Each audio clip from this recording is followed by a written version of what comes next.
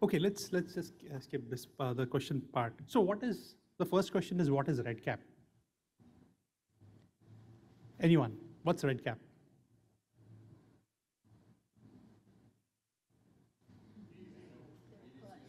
It's data collection.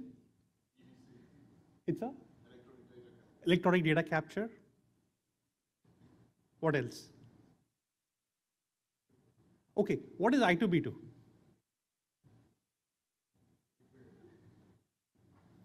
Can I hear it out loud? Data query.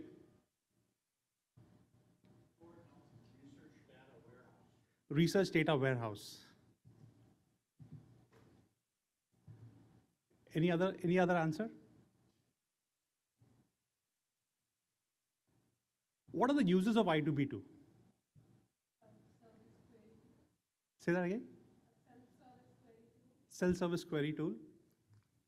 Okay. It's common data model. Anything else? So just notice. So RedCap, quickly what comes to your mind is survey, right? It's data collection. But when you say I2B2, there's a little bit, because there are so many users and there are so many applications, and it's hard to communicate what I2B2 is. And that is a challenge which a lot of people have, in the I2B2 community. For expanding the community, it's hard to tell what I2B2 is. And that's what we have learned in the Global South project. That, let me just get my slides up here, the fallback slides.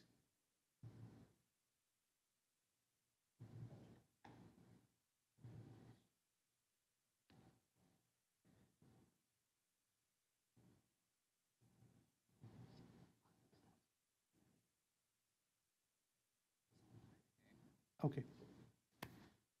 So while help is on the way to get the slides back up here. There you go. Okay. Yeah, just full screen. Full screen.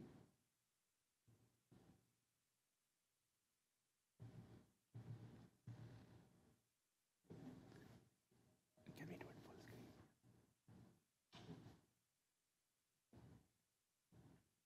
Okay.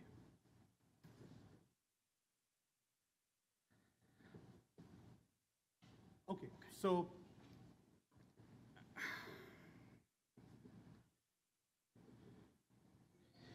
okay, I can see my screen now.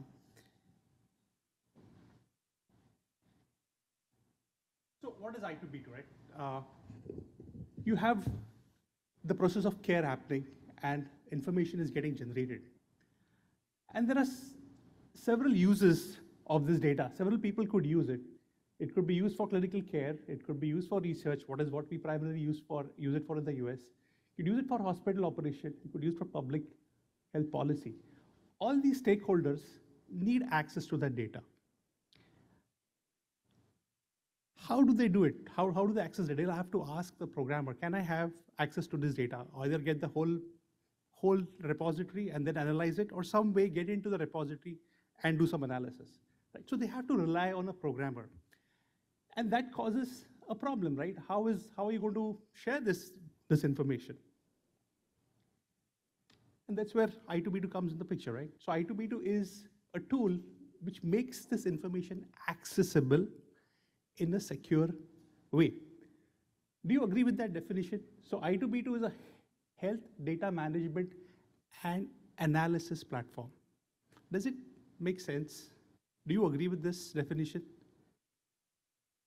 So that's the definition we have learned in the Global South project when we are talking to institutions about I2B2. And so that's a working definition. I'm glad that a lot of you agree with it. Okay, then what is Global South? So I2B2 Global South project. What is the Global South? So Global South are all those countries which you don't see on the first map, the map of the world. So the first chart over there is the publications, the distribution of publications in the world, the science publications. So you almost see Africa is very small, then than what you see on the graph. But here it is not barely seen. And the chart below is the map of the world by the population. Notice that regions where the population is big, actually the science, very little is known about the scientific aspects of health. This is science in general, not just healthcare. For healthcare, the science of healthcare, it'll be even smaller. The disparity will be even more, right? So what is happening because of this? The way the healthcare is practiced in a lot of the world is dictated by insights generated from some other region, the global north, right? And that is going to lead to a lot of inefficiencies, inaccuracies of practice. And that is what we want to target here. So if we can enable science to happen in regions where the populations are actually huge, then healthcare will be more efficient. That is the idea here.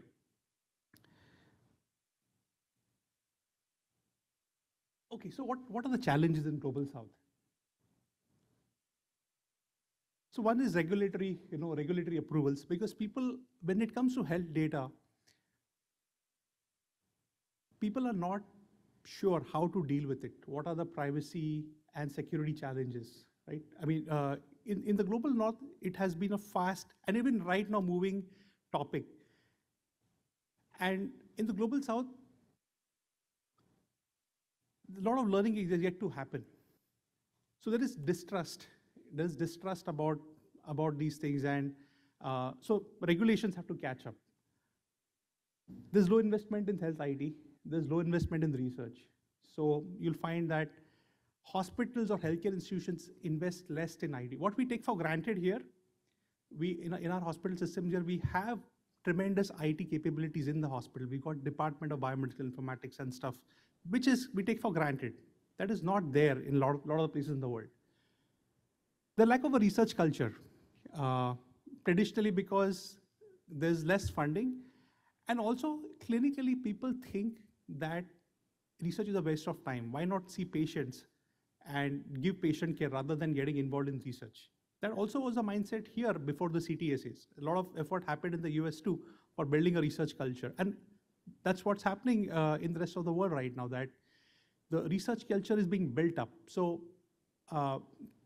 clinicians who do research have yet to be looked up in a positive way in the global south.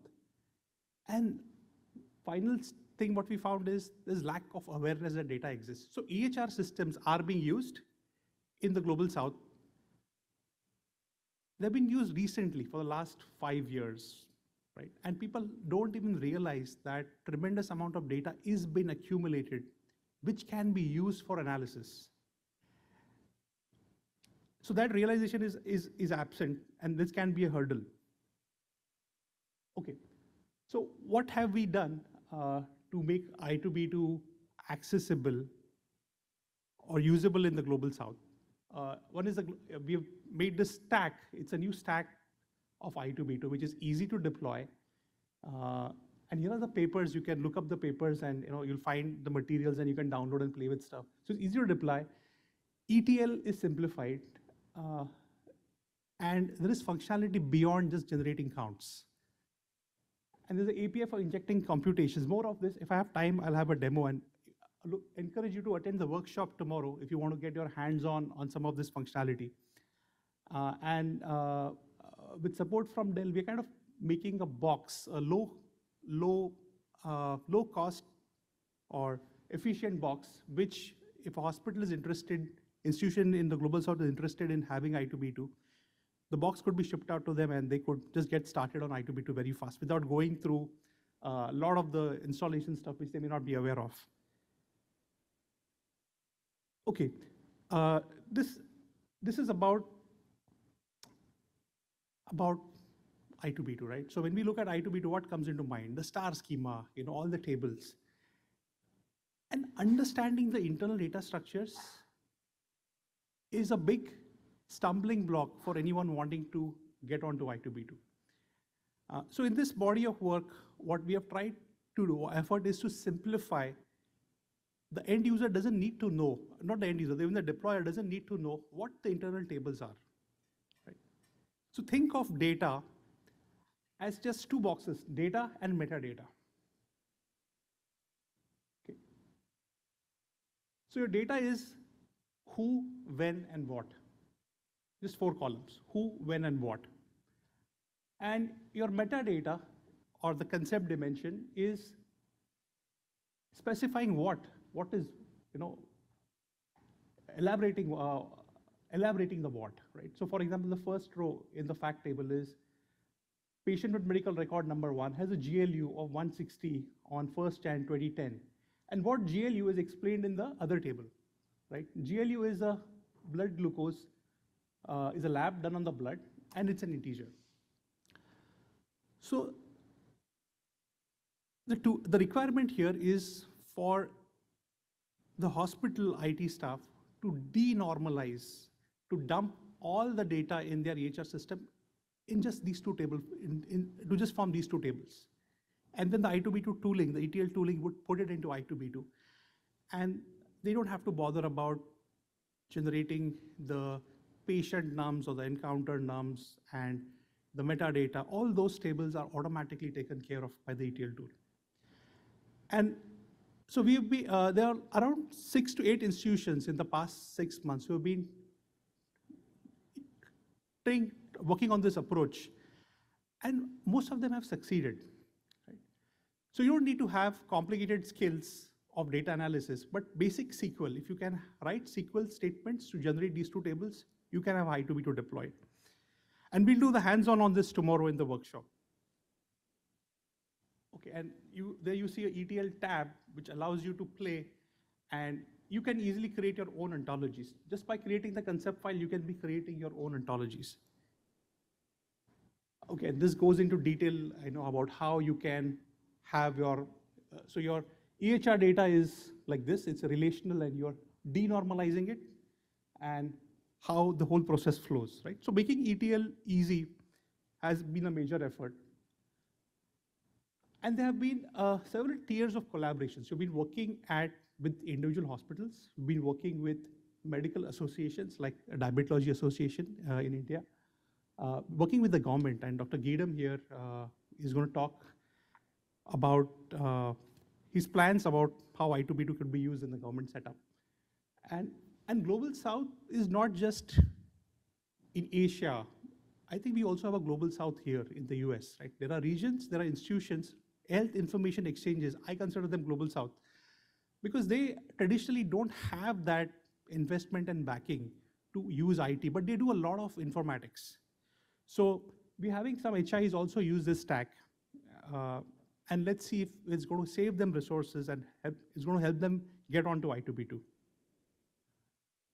Okay, so this is the project that we are doing with the Diabetology Association. So this is a group of people, highly motivated clinicians who have private practice, and they want to do research.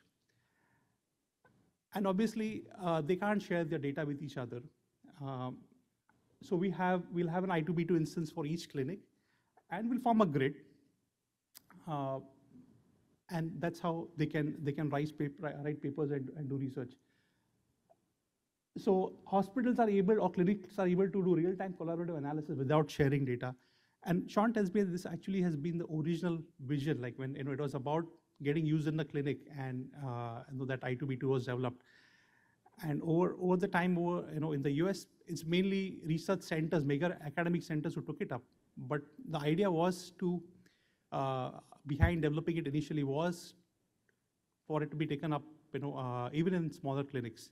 And I think in a way, it's getting back to its original idea over here. Okay. Now, Dr. Brigham will elaborate on this. I think I'll leave this slide to him. I'll save time. So when you have a grid at the level of, let's say, government institutions, right? You've got a network of all the hospitals. Policymakers can use a grid to make policy decisions, right? And that's a major use case. You can do epidemiology across sites. And that actually is the major use case, rather than clinical care or operations. Here, operations would be at the level of the state. How can the resources be allocated in an efficient way? So in this, you're actually forming a grid, and then you have a enclave for public health researchers in the country to come and analyze the data in the grid. Okay, so let me sum up. I got a couple of minutes. What has been achieved in the last 10 months? So what we've achieved is an onboarding process. That has been our goal. That is an onboarding process, and I think the I2B2, the I2B2 community or the I2B2 Foundation has made this leap that okay, we have to reach out to the community, make it easy, and so onboarding process is anyone who's interested, who thinks, so this technology is there and it has so many uses, but how to make it accessible, right? So this onboarding process is someone has an interest, okay, there is a process by which they can learn about I2B2 and have it quickly installed, right? So it doesn't have to be just the work groups or conferences that people learn about I2B2. So we're trying to get that process in place. We want to make a highly usable ETL stack. We have generated evidence that data exists in the global south. We'll have some papers coming out on that. We identified key collaborators for our work. We actually proposed a consortium of 4 sites for studying COVID, and by the time it moved ahead, COVID was over. So we kind of pivoted away from COVID right now. We have written 6 proposals in this consortium, 2 of which were funded, and we're looking at having a fellowship program, and our first fellow is going to come this year. So what's the road ahead? So there are basically 2 things, infrastructure and education. As Paul said, it's about building a community. You need to have, just having the infrastructure alone is not enough. Just having software alone is not enough. You need to educate and engage with the community. And so we are planning a workshop conference in India in February, and planning workshops around it, and having value demonstration projects. One of the challenges in Global South is that people have not done these kind of projects. So unless there are a few demonstration projects, it's hard for them to make the value statement. So that's something we want to do. Yeah, and obviously we want to expand on the analytics functionality. That is, take I2B2 beyond counts. If people can generate tables, and I think you'll get to see that in the workshop tomorrow, how you can generate a table in I2B2 and how you can even inject computations in I2B2. And after that, I think we would be ready to scale out. So right now we have kept the consortium closed, it's by invitation, because we want to prepare ourselves that when you open it out, we got to be able to help the community. Right now we can't handle those many requests. Okay, I want to stop with this acknowledgement slide. I want to thank Sean really, for his commitment and really following through with this project, and Zach and Suzanne and Diane and Desiree, who are always heavily involved in investing their energy in this, and the rest of the folks. Let me stop here. I think I should invite Dr. Brigham to speak, and I think we'll have questions later.